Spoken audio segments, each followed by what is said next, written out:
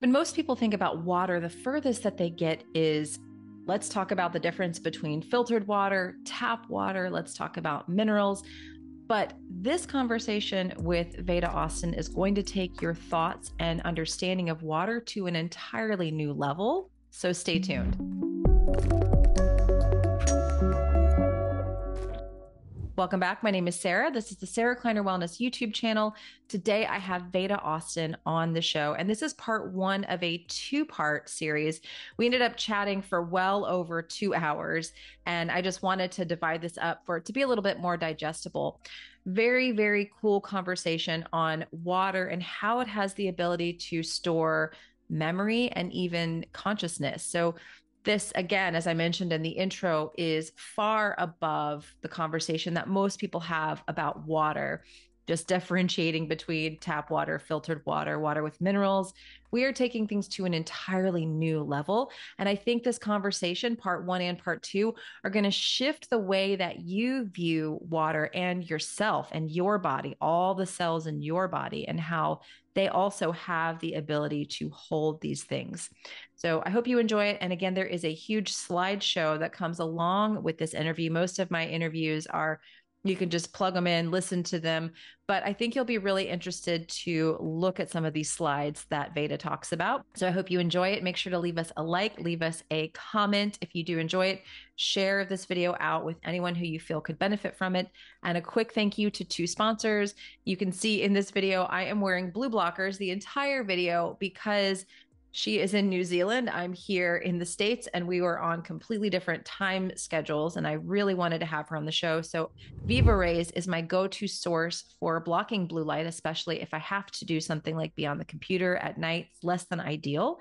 I use the Viva Rays, and my code there is Yogi to save 15% on those very high quality circadian glasses to help you protect your circadian rhythms. The second sponsor of today's episode is going to be Optimal Carnivore. I'm really excited about this new supplement. It's Bone and Joint Restore. Something that's different about this. So it is really, really helpful to help you restore cartilage, bone, give you that strength within your body. They don't add any extra liver to it, which is kind of a qualm that I have with a lot of the organ meat supplements is they just put liver into everything. They have a separate liver supplement if that's something that you want, but you can have too much of a good thing. You can't have too much liver. So that's really a wonderful thing about these optimal carnivores. You're going to check out the link in the show notes. That's going to send you to the landing page to give you some special bundle deals and discounts for my followers only. So thank you to Optimal Carnivore for sponsoring today's show. Let's go ahead and jump right into it. Hello, everyone. Welcome back to the show. I am so excited for today's guest. We're obviously in different time zones. She's reporting to us from the future. Veda, thank you so much for being here today. Oh, it's my pleasure. Thank you so much for having me. Yeah, I'm so excited. I just made you host so that you can share some things with my audience. Now this will be audio only for some people, but it will also be on YouTube. So I have audiences in both places. So if you're on audio and you want to look at some of these things that she's going to share, then you'll want to go to the YouTube link to watch. But before we dive into any of that, let's just talk a little bit about you and how you got into the work that you do, which is so fascinating. Sure. Well, there's a long version and a short version, but I'll try to make it the shorter version. So essentially, I'm a water researcher and crystallographer. So my area of specialty is in crystallography, which is just really a fancy way of saying that I photograph water in a certain stage of its of ice. So before water is completely frozen and just after it's kind of gone from liquid and starting to turn to ice. So there's a sweet spot in between those two that I call a stage of creation, where I've identified with over 40,000 photos that water is able to absorb conscious expression and its environment, and then design in a very complex and intelligent manner with its building blocks of ice in the form of imagery and pictures at this particular stage I'm talking about of the freezing. So that's really what I'm seeing. So I'm seeing this work macroscopically. So I can see it with my naked eye, and I take all of my photos on my iPhone. I've taught thousands of people now how to do this work. So we can now safely say that this is not random. And I've discovered that water can communicate, if you will, from a threefold perspective and in three ways. So the threefold perspective is through science, art, and consciousness, or you might prefer intuition or spirituality. But also I've identified that water communicates in three ways, whereby it can design something called signature patterns, which I'll share with you in a second. It means that different types of water have their own pattern and you can identify them. It means that water can design through artistic expression, which most people know me for. I always say that art is the heart of water. And for many years, I worked as a professional oil painter. So to be able to kind of say that I see the world through an artistic lens would be an understatement. And just to throw in, our eye lens is 99% water. We literally see everything through the lens of water. And then there is something called hydroglyphs, which has been getting more scientific interest because of the repeatability.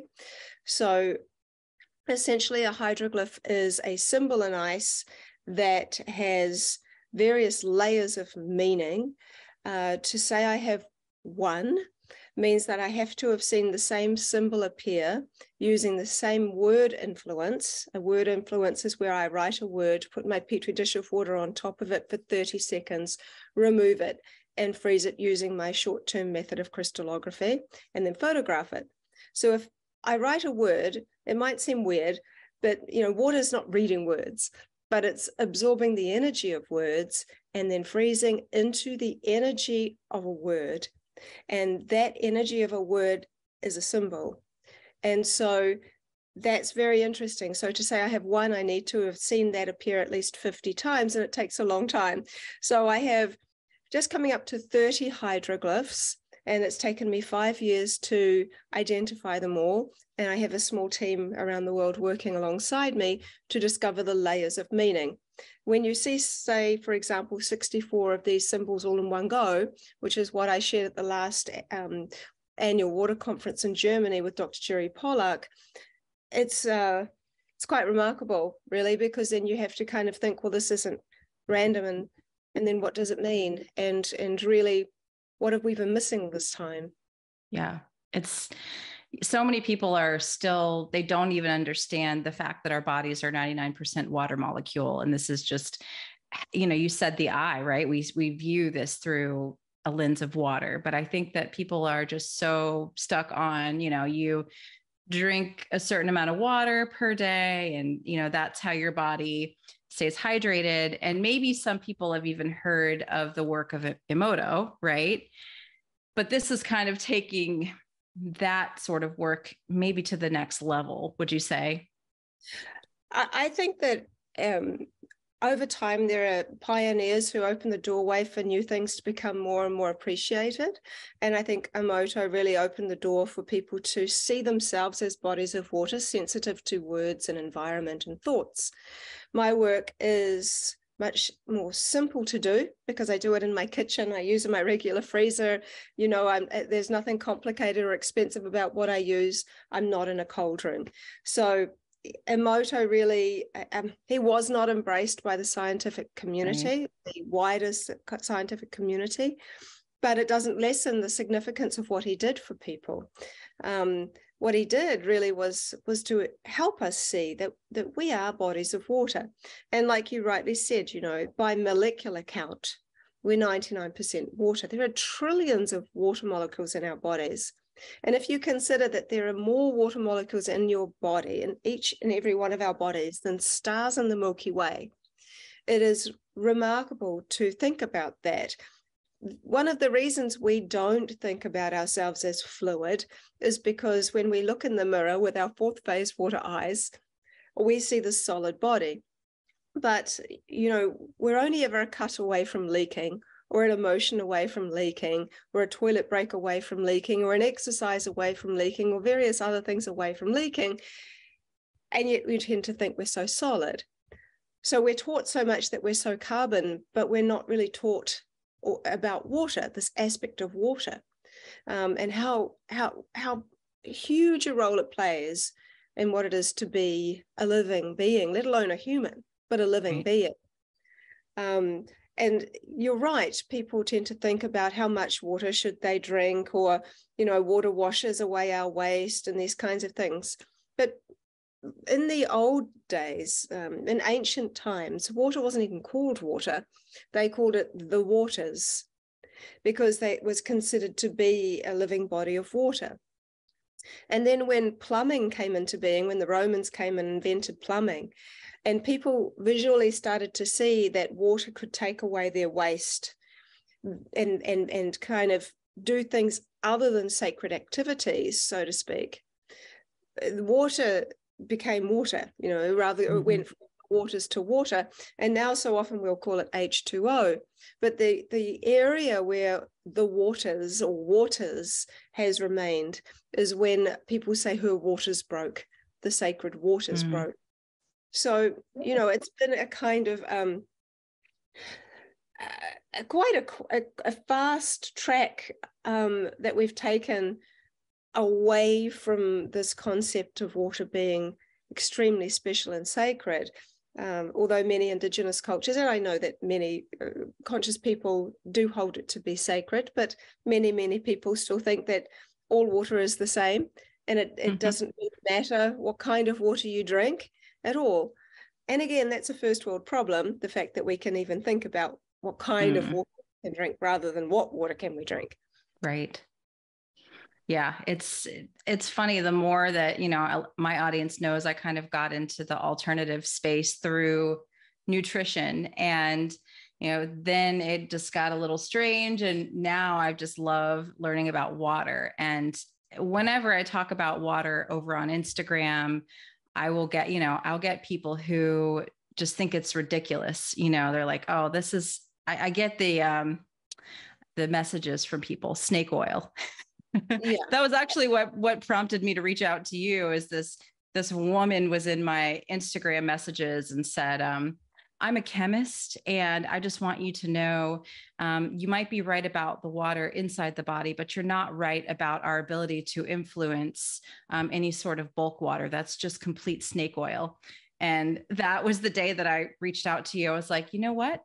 I need to bring Veda Austin onto my podcast, because the fact that she thinks she's like, so, and it wasn't just against her, I think that there's many, if not most people still think that it is some sort of woo-woo, like I said, snake oil. And when anyone says snake oil, period, I'm like, okay, we're going to do that. But I can appreciate people's views. It's like, I've chosen this path out of the mode of my own curiosity. I always say, if rather than just throw something out, why don't you try it yourself? Yes. See what happens. And that's how my work began. I didn't know if water really had memory or could store information, and I had limited resources as to figure out if it really did at all. So I just started doing some research. And I found 3 people that inspired me to begin this work. And this work I've been working for 10 years now, doing this daily.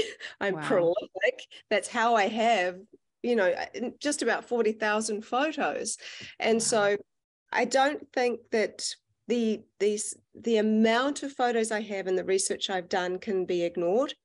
I think that when you have that much work, such a big body of work, and so many pictures to share, and teaching people, and they are seeing results, I think from that perspective, it becomes very difficult to just ignore it. And I'm teaching people to not just see it only from a scientific perspective, because water, in the way in which it seems to just be, we have to remember that it's wild. It's not a photocopier. It's not just there to do whatever we will it to. It's not going to. It's actually surprisingly sensitive to your intention. And so yes, I'd kind of like to take us on a little journey so that you can see how I began this. So for the people that are just like, oh, here we go again, which I have to say this, you know, I know that my work might appear fringe, and I'm, you know, that's okay. We have to feel how we feel. Right. But Dr. Gerald Pollack, who is the world's leading water scientist right now, he even still gets told his work is snake oil and rubbish. I had him on my podcast and I was told that it was snake oil and he was incorrect. And I'm like, yeah. But you're always going to find, and you never can make everybody happy. And I think that it's just about finding your own way and your own investigations. But, you know, I was nervous because when he invited me, I'm pretty fringe. And so, you know, I was the very last speaker at the event. I was the keynote speaker at the banquet. So I wasn't there with all the scientists and physicists and stuff. He put me in a very specific place so I could be the happy ending. And so what was great was that I got to share all my work. And at the end, I shared the story. And at the very end, after I'd shared all the hydroglyphs and, you know, the repeatability and whatnot, but the whole story, one scientist got up and he said, you know, when you started, I thought, oh, here we go. Here's another emoto. And then he said, and then I was listening, and then I was seeing your work, showing the other people's work, and I thought, well, maybe she's just cherry picking the best pictures, you know, and this and this and this, and then I went on and I started to talk about hydroglyphs, and I started to give 64 examples of each one, and then by the end of it, he said to me, you know, and this is publicly, he kind of announced that this is really, really something. This is remarkable, and it was quite humbling to see what so many people see, which is, oh, this kind of, oh, here we go, you know, it's another this and it's another that, but that's to be expected. That's the scientific way. So I kind of was like, well, I have to be ready for anything, but I always say, you know, I'm a researcher. I'm not a scientist. I'm an artist at heart. And so what Jerry Pollack, when he, you know, wrote a little review about my book, he said, what the amazing images that Veda displays is truly remarkable. It is now up to the science world to figure out how it's working. And I'm now actually working with a quantum physicist and we're writing a paper on my work and how it's working, and he can explain it beautifully. So I'm very excited about that, because I think once we've got that paper published, which we've been offered already to have it published in a journal, then, you know, that can at least, even for the few people that want something to reference in this field, there'll be something there. And so I'm excited about that. Yeah, that's very exciting. Well, it is, especially if you are clever enough to understand anything about quantum physics, of which, you know, this guy Dave is trying to explain to me. And I think that that's very different than looking just at chemistry. Oh, totally. It's 100% different. That's my friend Carrie Bennett, who did, I guess, a presentation with you at a conference. She and I have a course called Quantum Fertility, and we help women on this basis of quantum physics and quantum biology understand how they can influence their fertility through quantum physics, essentially. And when we look at our body in this chemical model, we've extracted the water, you know, and so it's not really an accurate picture of what's going on in the body. So I love that you're, you know, marrying the two of your work and quantum physics. It's so wonderful. I actually think it had to go on a quantum physics level, because for this work to be really taken the step further that it needs to go, I think that's the only direction it can go. Because if we keep going back to the work of Emoto or the work of some other people talking about water and this idea of memory, I think we might be missing something. I think there's much more to this and more depth to this, and that actually water could well be so much more than we've ever given it even any mind to. You know, it's quite interesting because we are so much water. And if you pardon the pun, you boil it down, we're water, salts, minerals, and consciousness. And you look at water, and we tend to think of liquid water, but obviously we know that water can be a liquid, solid, gas, and a type of plasma or gel. And there's subtleties in each one of those. There are over 300 different types of ice, and there's so much we don't know still about all those different types of ice. And because water is anomalous, it doesn't make sense. It defies the laws of physics and gravity because it expands when it cools and it goes up trees. It does all these weird things, right? And science can't even tell us 100%. They cannot agree where water actually came from originally. Some think it came from asteroids and meteorites. Some think it came from the primary water source held within the ringwoodite inside the Earth's mantle, which came up through earthquakes and fissures and various things. So either way, it's kind of this alien substance of which we can't live without. So what do we really know about water? Therefore, what do we really know about ourselves and our own potential?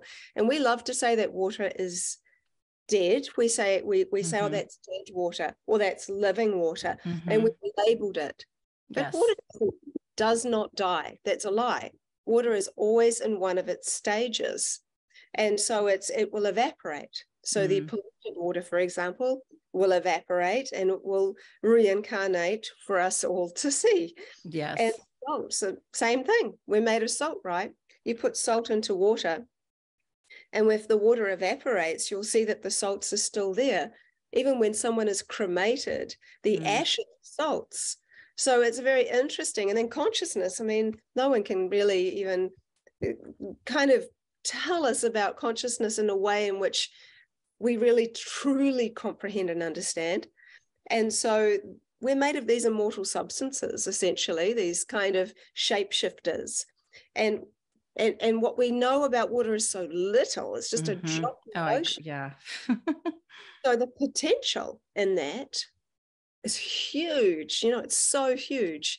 So I think that water, and like Jerry Pollack says too, water, and particularly he's talking about fourth phase water, has unique properties, but he thinks that easy water, exclusion zone water, fourth phase water could be the medicine of the future. And I'm of the mindset that I'm already seeing some of that happen in some of the work that I've been doing, whereby people are freezing ice and into this crystallographic stage and then eating the ice. This was taught to me by my children.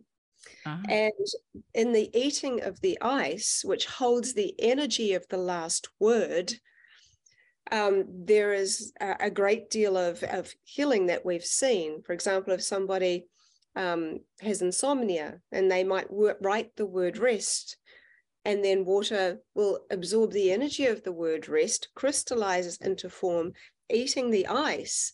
And you keep doing that for about 10 days. And I've had several people come back and say, actually, yes, I'm sleeping better. It's helped with people with diarrhea. It's helped headaches. It's this one lady, I'm going live on Instagram tomorrow with her, Rachel, and she had a vaccine. I know Rachel. Right. Yeah. And so, she's going to be sharing her journey. Is she the one that got rid of her Hashimoto's? Rachel Tudor? I think so. Yeah. Well, I know that she had about 7 things going on. And so she started eating the ice every day. And I think she's been doing it nearly 9 months now. And she has a complete clean bill of health. And I think it's not just about eating the ice, but I think it's about the journey water takes you on when you start implementing it in a sacred manner in your life. So funny story, though, the one of the reasons I actually even knew about this was my children have been watching me do this crystallography for years. And my daughter Shanti, who's like, oh my God, she's 12 going on 112. And she was watching me hold up the Petri dish. I'd just taken a photo of some very pretty crystallography. And she said, can I have that, Mum? And I gave her the dish. And she started to eat the ice. And I'm like, what are you doing? And she said, well, it's good for me, Mum. And then my son did it. And then over the period of time, I've worked with other parents and they say, my children are eating the ice. And I'm like, that's interesting. So my husband, he thought he wanted to do a study on plant medicines using words and my technique. So for a week, he'd focus on one particular type of plant medicine.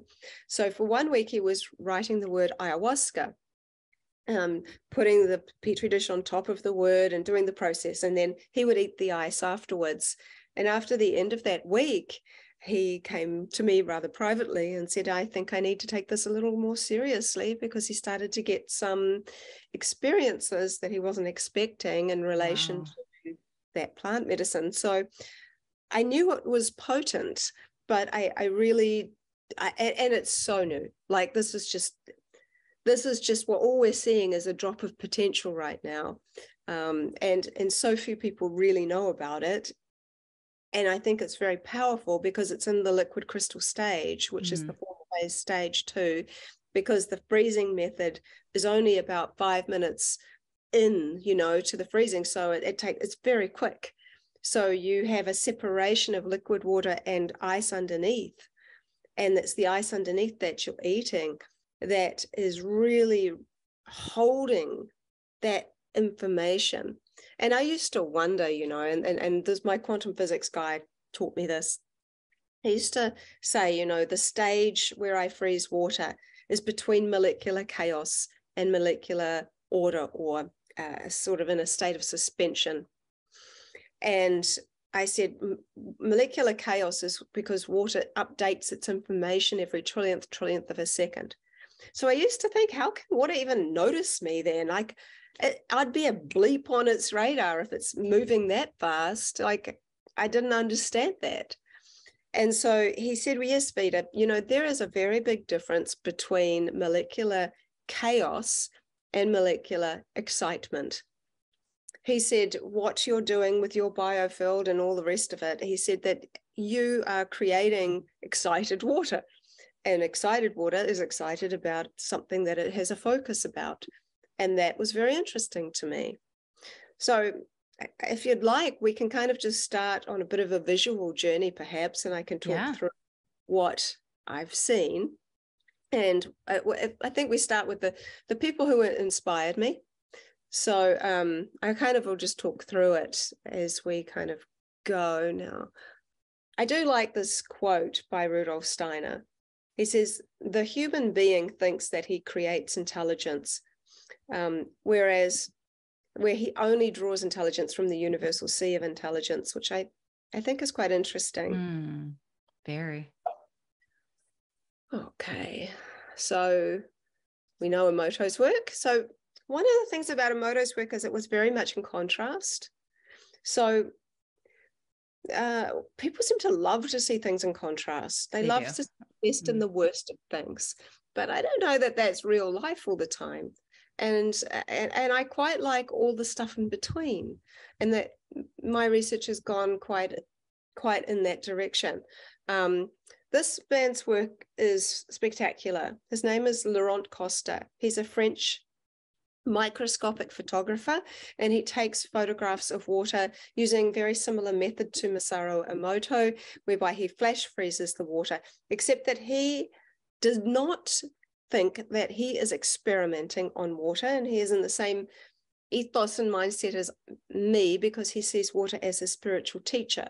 So he would invite water to share whatever it wanted, and he would do his best to remain the observer. But sometimes he'd smile at the water before he'd flash freeze it, and he would get smiley faces smiling back at him, as you can see here. He's written a book called Journey into the Heart of Water, and you can see this beautiful heart there. And seeing pictures is quite different than seeing geometries. It's like we've all seen snowflake images and these kinds of things, but to see a picture smiling back at you, or an image, is very different. This man inspired me a lot. His name is Thomas Hieronymus, and he was a radionic engineer. And he made a very interesting discovery that when he went into a Parisian meat market on a very cold day, he noticed that the freshly placed organs of an animal appeared to be affecting the way the frost froze on the glass behind where they were placed. For example, the frost would freeze into the shape of a liver organ above a liver organ. And his hypothesis was that there seemed to be some kind of life force energy still emanating out of the organs, and he put that down to being water in the blood. And each organ has a type of sonic signature, which is vaguely like a cymatic imprint that holds the blueprint, shape, form, and function of the organ. And the water within that blood, because it was still fresh, still had some emanation and was sharing information with the water in the air. Because the water in the air was so cold, it took form and shape when it hit the glass. So I found that very interesting because he saw that with his naked eye. And I realized that the secret was in the freezing, where the unseen becomes seen. And I thought, well, I have a petri dish. I have my imagination. I have had a healing experience with some spring water here in New Zealand. And I'm going to see for myself if water actually has any kind of memory at all. And maybe I won't, and maybe it'll work, maybe it won't, but I didn't have an attachment to the outcome. So I got my petri dish, put some water in it, and it was spring water, but I've used all kinds of waters. And I noticed a bit of fluff floating around in there. So I put my hand in to take up the fluff, consciously thinking, I wonder if my hand will have any impact on the water's memory. So the first picture that I ever took was of water that I had completely frozen solid. I didn't know any different or any better. But despite that, you can still see that this incredible hand has formed. And it took up half of the dish. My dishes are about the size of my hand. And so if you imagine half that size, that's actually pretty huge macroscopically. And so then I thought, well, if any water is going to be naturally informed, then perhaps it would be seawater. So I got some seawater and I froze some of that, and I got this fish. And I had actually thought prior to freezing this, if I see anything related to the ocean, then that might mean this is something really important. So you can see the fish, the fins, the eye, and the gills and the tail. And I mean, this is completely frozen solid. It's very interesting. And seawater freezes differently than fresh water, because you go, okay, well, yeah, still might be random, but maybe not. So over the course of a year, I started seeing more and more images. And then I became more familiar with the new science of water. And that new science of water includes the understanding of fourth phase water or exclusion zone water. And Dr. Jerry Pollack was talking about how you can find this water in the in-between phases. So the stage between liquid and ice, and the stage between ice and liquid, basically the freezing and the melting stages. So I started to open my freezer earlier and earlier to see if I could see when the water began to freeze. And so after opening it earlier and earlier, I noticed there was liquid on top and ice underneath at around 5 minutes. Actually, it was around 4 minutes because my freezer was much colder. I had a different freezer then.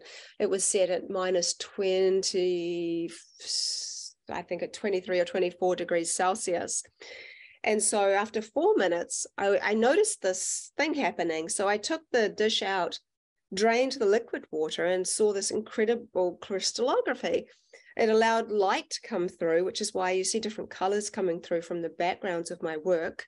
It had a much more three-dimensional look, and the imagery was exceptionally clear. And this picture on the right here was 100% taken by my son Rama. He is part Indian, and he was named after Lord Rama, who is known to have a bow and arrow. And he was trying to con me into getting him a bow and arrow, and we were talking about this. And so he decided he would project the thought of an arrow into the water. So this is from a thought. And so he froze it using my technique. He took this photo, and I think perhaps his photography is better than mine. And you can clearly see the difference, though, in technique. So the technique is really simple. You're wanting to have liquid on top with ice underneath. and you tip the liquid away. And this is sort of how it should look in the freezer. So you can see, okay, I see crystallography, but actually this is all liquid here, which is still, you can move. So this is what's happening in the freezer. Okay, I'm going to stop it here. This is the stage I would take the water out with my new technique that I teach people. You can see there's a lot of clarity. A very clever person managed to figure out how to put a camera in the freezer and froze it from beginning to end. Wow. And so we were able to observe that water freezes in 3 ways. It has a first freeze, which is this, the second freeze, which is sort of about a centimeter above the first freeze. And then there is the liquid water in between, and then that freezes. So the liquid water in between that freezes last has the most of the kind of minerals in the deposits, like that actually cloud the ice. So what we're going to see is a washing over of this. That's the second freeze. And then there is, from the top to the bottom, there's a dark bubbly thing that comes down. That's the third freeze. That is the water in between the two layers of ice.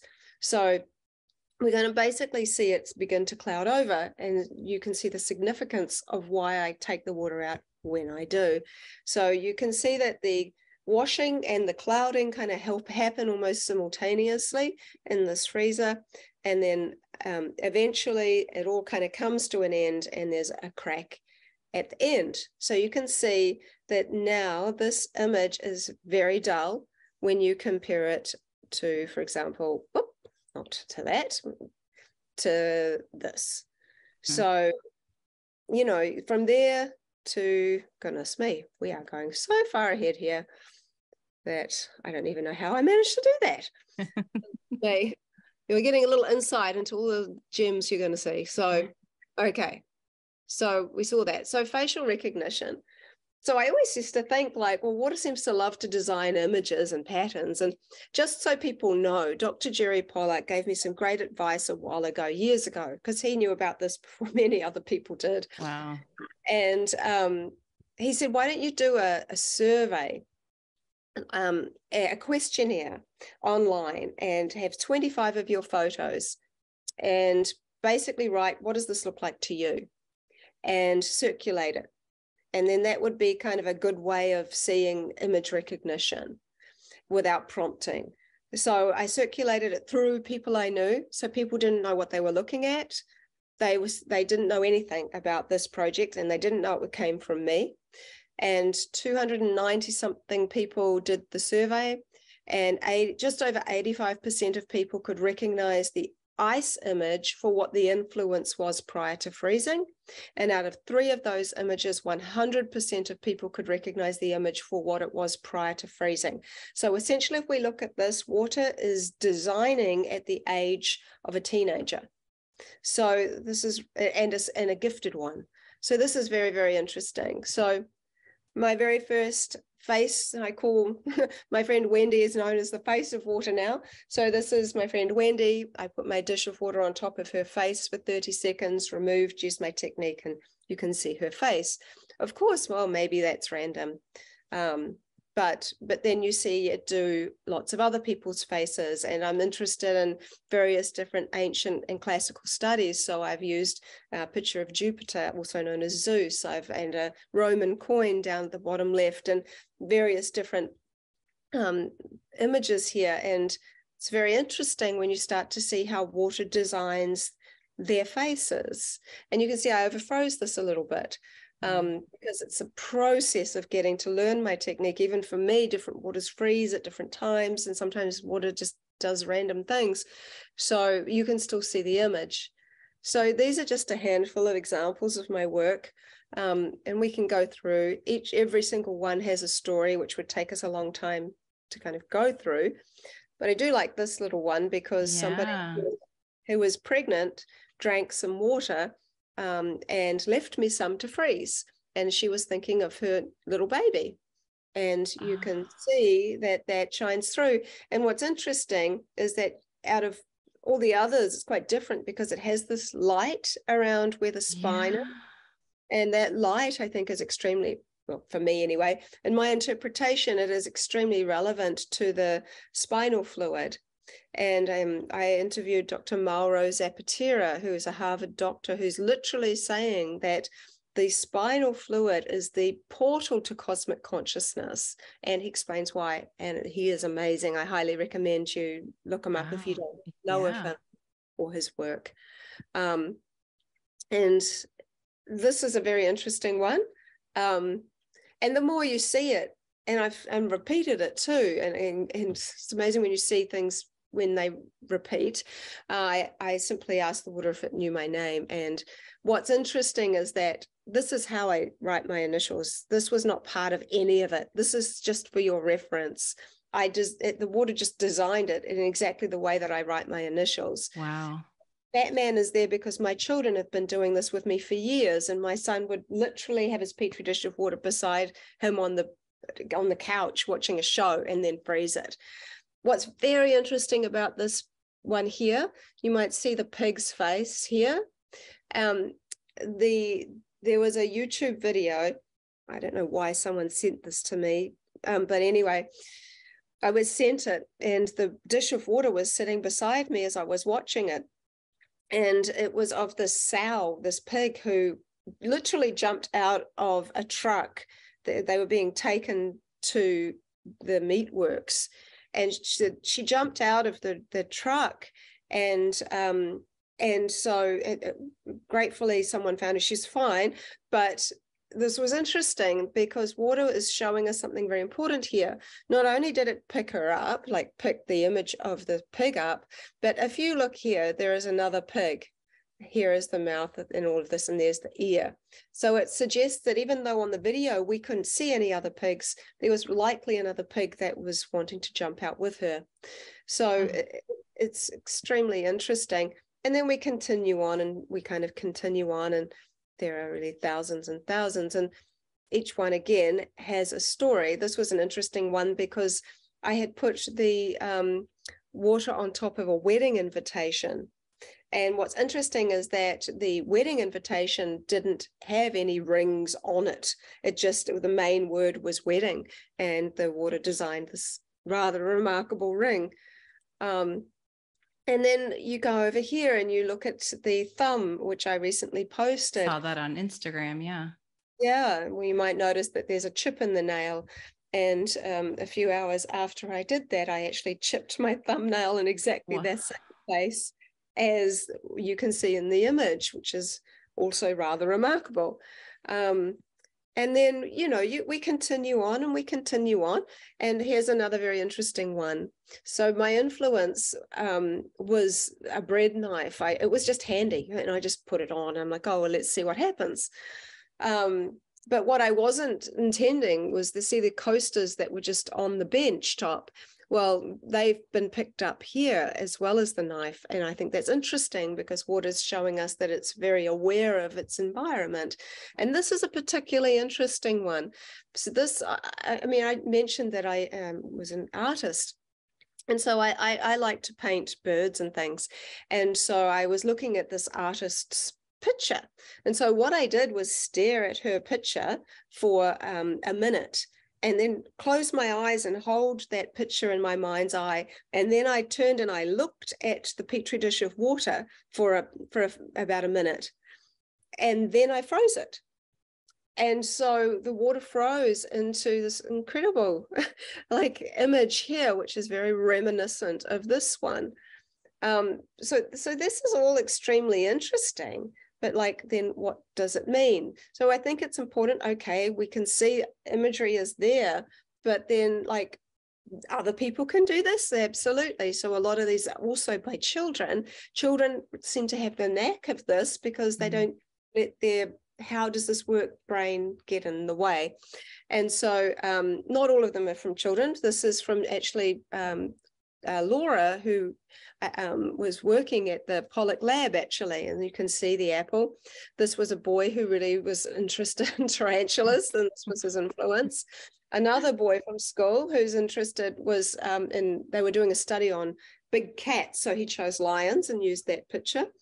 My daughter did this one because she loves unicorns. Wow. This is from the water that came from I think it was a little girl who had a mouse as a pet, and the mouse had some drinking water. She used some of the water and froze this. Now over here, you'd be, why the heck is somebody going to like use nail clippers? But it wasn't intentional. It was, they were sitting next to the petri dish. That wasn't part of the whole thing at all. And then, you know, again, we have a lot of different ones here. And so I don't think we can overlook light. And I'm kind of going through this because it takes me hours to really get deep into all of this work. Mm-hmm. What does it mean? Why is it happening? What is the significance? But I don't want us to overlook the significance of light, because water absorbs photons so much. So it has a light source, which we don't often really think about, right? And so I was speaking to an Indigenous woman once, and she said that she could speak to bees. And she said that she would watch their hives for long periods of time. And one day a bee communicated to her and said, "We don't mind you watching our hive, but please don't look at it for so long, because your conscious expression is putting too much light in the hive, and we like it to be darker." And I thought, oh, right. So where we put our conscious expression is also where we put our light. Now, then that brings up to, what are we looking at here? Well, every now and then when I get the timing just perfect, I'm able to see, as water's just beginning to freeze, not always, but often it will start to freeze from the side of the dish in. And you'll see this light source emanating around each of the sort of spheres, if you will. I think it's light that paves the way for the design of this work. And I think that that's very, very interesting piece. As I mentioned, water communicates in 3 ways. We have a signature pattern. So this is the signature pattern of municipal tap water. You can see it's quite disordered. Rainwater looks like a fan. Spring water looks like what I call star hexagons or fern hexagons. It's like a star with ferns coming off each leg in the shape of a hexagon, and filtered water tends to look like a filter. Then there's the art, and then there are hydroglyphs, which you'll see more of them soon, but this is just a small collection of some of them. Now, this is probably one of the most important things of my work, because I think it's talking about what we're seeing, right? Mm-hmm. What is it? So when we use tap water, which looks much like this, municipal tap water tends to look quite disordered. And tap water has taught me so much. And tap water is, you might be surprised, one of the most responsive waters. That might seem shocking because, oh, it's got the chemicals, it's got the heavy metals, it's got all of this action going on, right? Well, if we don't, when you're looking at water, well, not you specifically, but the general people, everybody, we tend to look at what water holds. You know, if we read an analysis, what we do is we go, okay, it's got you know, this amount of TDS and sulfides and sulfates and blah, blah, and this and that and the other thing, or whatever it is in there. Yep. But what do we actually know about the water? Not just about like what it holds, but that's only telling us about what the water holds. Right. What do we know about the water? So if tap water here, and then I let that melt, and then I use the same exact tap water after melting it, held it to my heart for 1 minute and refroze it. You can see it's begun to take all these shapes of ferns, which it started to structurally improve. But it hasn't changed chemically. So I'm not talking about any of the stuff trying to get people to drink tap water. That's not what I'm talking about. I'm using tap water to show us and teach us more about water. So what we're seeing is that not a chemical change, but a structural change. So if it's changing structurally so significantly, then what is it? And one of the things I would like to suggest is that I think we are seeing water's energetic state of health. My dad is Maori, so in New Zealand, you know, there is the indigenous people, the Maori people, and we have this word, right, for for spirit, which is wairua. It means two waters, the physical and the spiritual waters. Well, there's another important word. I'm just putting that into the ether for now. Another important word is mauri, and the mauri is the life force energy of any natural thing. And the more life force energy it has, the more mana, or the more presence or spiritual presence it can hold. So what's interesting is that we're seeing this huge change in the structure. So we're seeing the life force energy of water improve by the fact that we are offering it some kind of connection. So tap water is probably the most responsive because it is the most desperate for attention. Wow. One we ignore the most, the one we give the worst rap. Oh, you don't want to have anything to do with that. I mean, obviously, this is a first world problem. Yes. If we respected and thought about water like people that have to walk for miles to get it, we might think about it in a different way. But what I see is that tap water is much like someone who is unwell, who's sick.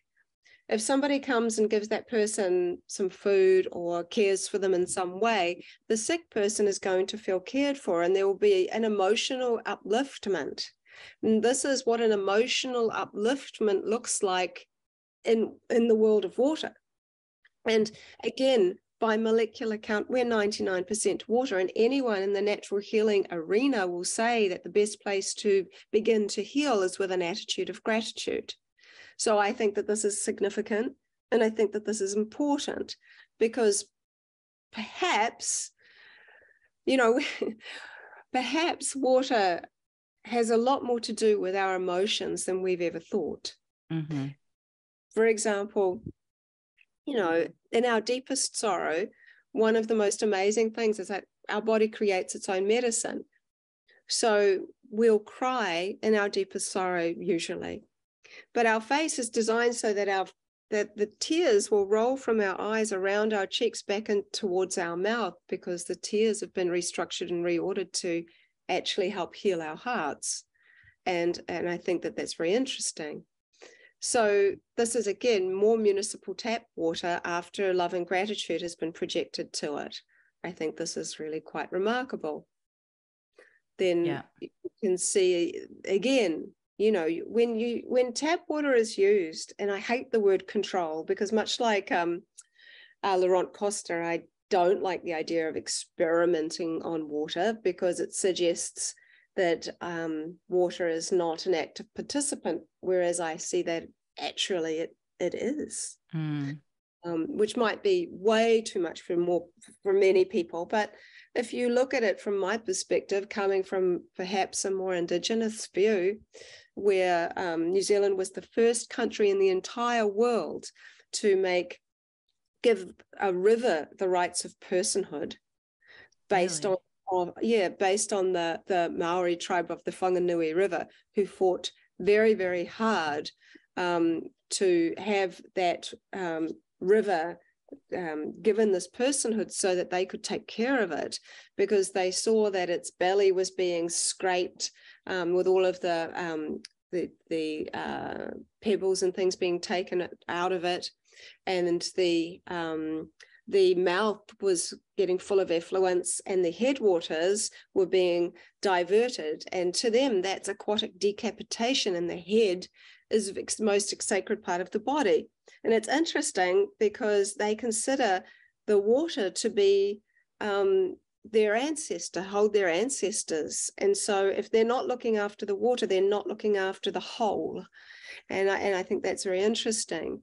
So urine is you can use this technique using urine, and you can see the difference between someone dehydrated and then someone who's become more hydrated, and the urine from a stressed person and urine after someone has been meditating for an hour. And I think that is very helpful to see, because the fluids that come out of us have been through us, and they have very intimately picked up on what we've been thinking and doing. Wow. So, what happens if I'm frustrated when I do this crystallography? Well, the water thickens and becomes darker. And it just won't design with me in that frequency. So there are times where water won't do anything. It won't play with me. And the times where I've had a long, long day and I've just been on the motorway, stuck in traffic, kids are going, are we there yet? Are we there? And finally get back.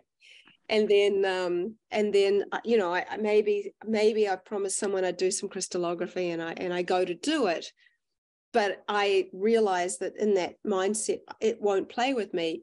It just doesn't. And it's not out of judgment. It's simply because water doesn't resonate at that frequency, which is interesting. But then sadness is a whole nother story. So water often reflects my sad face back to me. Wow. It's not that it's deforming or degrading because I'm sad. It's simply observing. And I actually think that the more spiritual aspect of water is the observer or the witness, not judging. And if you look at it from that word wairua, that spiritual and physical waters, that's where I've kind of gone much further into this concepts of how does consciousness, or how does spirit and water connect? What's the piece there? Because, you know, you always hear about spirit, soul, subtle body leaving the body, but nobody can ever explain how, even what anything more than that. I think water might be a way in which we can get some answers about that, because well, I don't know if you want me to share about this 5G stuff. Yeah, go for it. Well, I kind of just thought it was quite interesting. So over here is spring water. This is after I put it right beside a 5G tower for 15 minutes. Wow. And this is all the same water. So I would melt it and refreeze it, melt it and refreeze it. But it's quite interesting how quickly it came back to life. And that's not because I was giving it lots of love or doing anything specific. It actually just kind of came back to life after a period of time. It wasn't constantly exposed, though, but it's quite interesting, its resilience. And I actually think it's encouraging that the water has the ability to recover and kind of remember its original blueprint structures. So this is special. Like I've talked about this physical and spiritual waters, the active participant and the observer. So I think of spring water like it has both, and so do we. Like we know that we are active and we are participating in the world, and we are also spiritual beings. So we have a life force energy, and we can imagine and we can remember, right? So we hold memories and we participate in the world. And I see spring water as doing very much that. Whereas distilled water, it has a signature pattern, if you will, but I've found that it doesn't design complex imagery, because I think it's more as of an observer rather than an active participant, because I think salts are what make and help water to store those memories. It's quite interesting because salt is such an important piece in the equation, the salts and minerals and natural waters, of which so many filtered waters take everything out. And so you have to then remineralize and do this whole thing. But water has a very deep relationship with those minerals that it naturally kind of absorbs as it's flowing. And that's relative to its pH as well. So my mum, who was really an angel, she died eventually of bone cancer in 1999. And I used to live in Japan. And Mum and I would write letters to each other. And at the end of every letter, my mum's would always make some attempt at drawing a circle, and they were always awful. And then she'd do a little heart in the middle. And I have a bunch of letters, and with her little, sort of picture signature, I guess. And so I asked Water, can you connect to my mum? And I was not sure what I would get, but I got this misshapen circle with a heart in the middle. Wow. a year or so later, I asked the same question and I got the same response. This is me and Mum. This one was from someone who I'd asked the water to connect to his dad. This one was when I was thinking about my mother's ancestors who apparently had been called witches because they were midwives and had been burnt at the stake. Goodness. And so to see her there kind of meant something to me. And then someone asked me, was super worried about their cat, you know, how some people's pets are their babies. And so the cat passed, and she was really, really worried that the cat couldn't see her. It's like, can the cat see me? Is the cat okay? And I just asked the water, is so-and-so's cat okay? And you can see the back of the head kind of looking down over there. And I thought that, you know, was very interesting. And this is, of course, it's interesting for people, comforting for some people, too much for some people. And I always suggest, you know, for those that just find this just too much, see it as art. At least you don't throw the baby out with the bathwater. If you see that this is organic art that has been designed by water, then you get to ask, you know, what does that image mean to me? So then it still has some value. So as you may know, I was in this car accident. Oh my goodness. Years ago. And this is what got me onto my journey with water originally. So we went under a 7-ton truck, rolled twice, and the driver died instantly. Sadly, he was decapitated. It was one of the worst accidents in New Zealand where someone survived, and that was me. And I was the passenger, and over the course of just under 20 years, I had 8 surgeries, and most of them were for bowel surgery because the seatbelt had crushed my stomach and internal organs, and the others were for stage 4 endometriosis. Wow. And so 3 doctors had told me that I would never be able to have children based on the scar tissue and all the damage. And so I had a child for every doctor that told me I couldn't. And one of the reasons that I have this little guy down there, his name's Rama, it was a few years ago now, but I was telling the story about this car accident to somebody who had come down from Auckland back when I was living in Christchurch long ago. And my son, Rama, at the time, he was only 3 years old, or just about 3. And you know what children do? They kind of spy on their parents, especially if they're blessed. And he was listening behind. I couldn't see him listening, and he heard about the car accident. I went into some detail, actually, and he really didn't know about it because I didn't talk to him about it prior to that. And then when I'd finished talking, Rama, he ran over to me, and he jumped up on my lap, and he gave me a huge hug, and he said, "Mummy, I remember that." He said, "I remember the window wipers and the tires. And I came down out of the clouds, and when I knew you were okay, he said, I came down out of the clouds, I went like this, and I saved you. And then when I knew you were okay," he said, he climbed back up the ladder into the clouds. And it was so matter of fact, and so like in front of all of us, and we were both, nobody knew what to say. Wow. And it was so profound and beautiful, and great things can happen from things that we might think of being awful.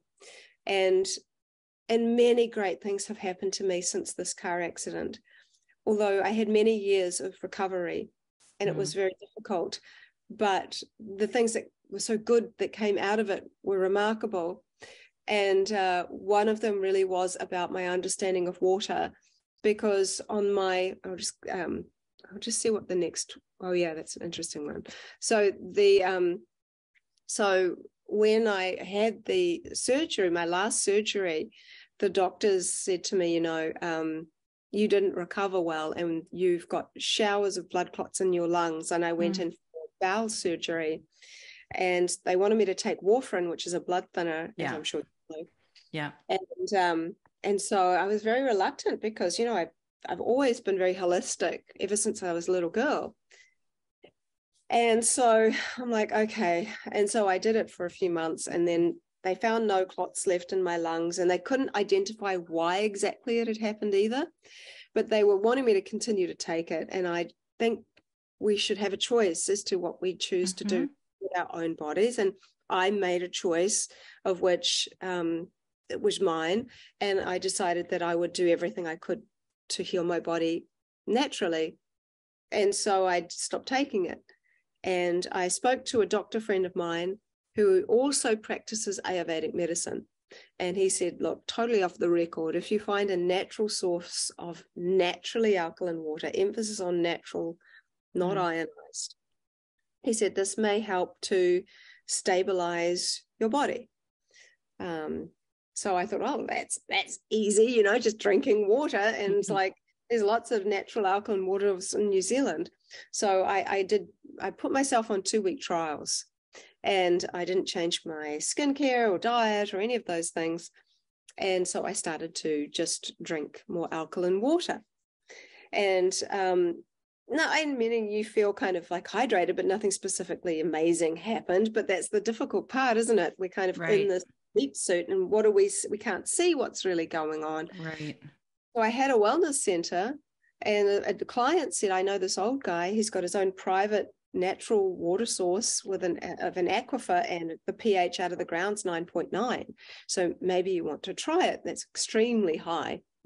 And I'm like, oh, absolutely. And he was only giving it to cancer patients. And so he gave me a month's worth to try. I brought it home, and within 3 days of drinking it, and this was only a liter in the morning and a liter in the evening, on either side of food. If you're going to drink alkaline water, you don't want to drink it with, because that's what I tell people. Yeah. Need space. Yeah. And so, you know, not huge amount of water, but significant. And I noticed on day 3 a real change in something so many people don't really openly want to talk about, but I think it really is this indicator of your internal health, which is bowel motions. And so many people are like sitting on the toilet for an hour just trying to push a little pebble out, and you know, there's some serious issues there, which usually involve dehydration. Yes. You're not drinking quality water rather than just quantity. And so I'm like, oh, well, that's a nice change, given that I'd had so much bowel surgery. And then on day 10 and 12, I noticed something really weird happening. I had all these bumps coming up along my arm and jaw that were super painful. And I was curious because I could see my body was purging, but I really didn't know what or why. I kind of figured the why was because of the water. But I really didn't know what was going on. So one was particularly angry, and as gross as it sounds, I got some tweezers and I'm like, it feels like there's something in there. So I pulled this thing out, and it's like this green shard of glass. And over the course of those 2 days, I pulled 27 pieces of green glass out of my arm and jaw. And I'm like, oh my God, this is amazing and gross at the same time. And the glass was green because this was the side of my body that got most of the brunt of this particular glass in the car. The guy who had died, he had a nightclub. In the back of the car were crates of Steinlager beer, which are in green bottles. And when we rolled, that side of this side of my body got more of that green glass, and the other side got more of the windscreen. And so then I'm like, well, it's been nearly, just 20 years. How is this even possible that the glass has been in my body that long? Wow. And so I knew it had to be the water. And then I'm like, well, I wonder if it will heal other people like it's doing with me. So I had lots of people at the wellness center, and one of the overall things we noticed was that because I gave it to people and did 8-week trials on them, and I did it as much of like a study as I possibly could. We noticed people, everybody's eyesight improved. We noticed that skin issues improved, skin texture improved. People were losing weight that needed to. We noticed that even the top athletes were having that incremental little bit more extra energy. Someone did a 27-day water fast who had stage 4 cancer, and 2 weeks after having finished the fast, they couldn't find cancer in his body anymore. He was the 4th person that had done a long fast with that water and seen significant change in his health in that particular arena. He also was doing all the internal work. We can't just say it was one factor, but it was one of them. So there was this great big, list of people, and depression too really helped people who were having issues, as well as fertility. Wow. It was over the course of the 2 years I did it, 2 people who had done various rounds of IVF and pretty much almost given up got pregnant whilst drinking this water. Now, I have no access to the water anymore. The man sold his property, so I can't help anyone in that area. But I do think there are different medicine waters around the world, and more and more and more I've come to understand that if a number of things, but the way you receive whatever water you've got is the way it will respond in your body. And so you could have the best water in the world, but a bad attitude, or just not even being aware or conscious that water is entering you. And it's like ignoring the water completely, which is often the worst. If you either send it love, or you kind of give it the attention of dislike, or, hate, you might use that word, or you ignore something. They've seen in children that attention can be seen one way or another, but the ignoring of a child, just to ignore them, is the worst. Same with Emoto's rice tests. The one that was ignored rotted the quickest. Wow. So it's interesting about that. So within that aspect, I think that's something to kind of be aware of. We're looking at all of this, and then you kind of go, okay, I see that this water is helping a lot of people. I see that all these things, but then I did studies where I've spat into a dish, because I've done lots of bodily fluids. I've done lots of things relative to water. I think I've seen the one of breast milk that you did. That one was fascinating, because I'm breastfeeding right now, and I'm like, wow, that's just amazing. Well, I mean, I would highly recommend, if you're interested, to get a glass petri dish, and then just put some directly to the dish and freeze it for about 10 minutes or 12 minutes, a very, very thin layer. Enough so that there's some light will come through, and you should be able to see some of those flower-like patterns that form in breast milk, which are just gorgeous. Wow. But by spitting, you get to see what information there is specific to your language, your words. And so where I've spit into the dish, there seem to be, on the bubbles that form, images relative to your last word. So, for example, one of them was where I was talking about the number 8. And so I basically was talking about the number 8. I spat into the dish, and afterwards it was like the number 8 had been literally stamped into one of the bubbles. And earlier I talked about how Jerry had suggested I do the questionnaire where I ask people, what does this look like? And I said that three of those images where 100% of people recognize the image, one of them was that number 8.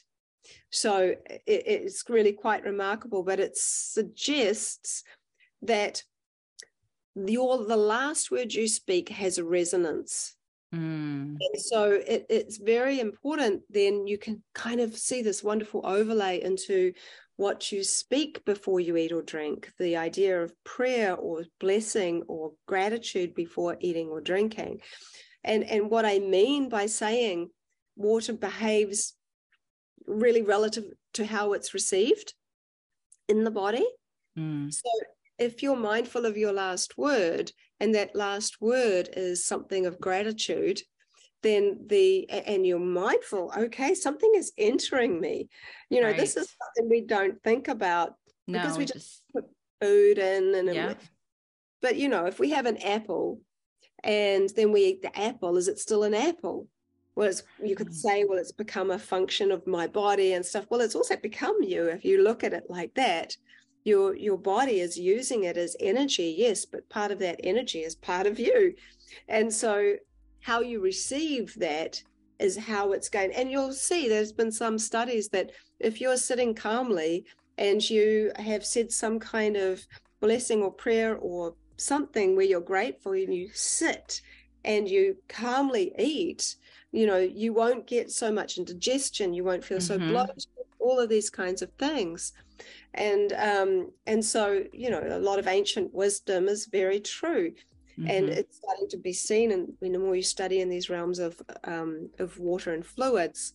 And so that's very interesting, because saliva has so much information about you.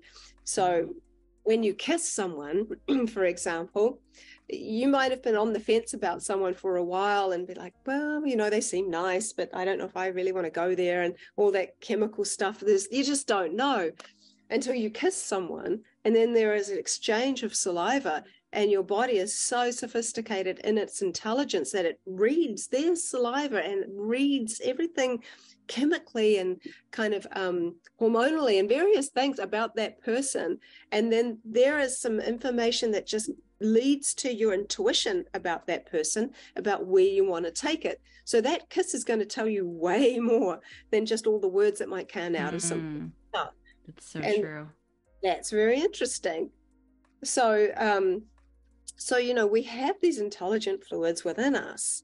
So I think that, and then I know you may well want to talk about what the best kind of waters are, or maybe about what works to restructure the water and these things. So many people always want to talk about that. So I'm happy to touch on it.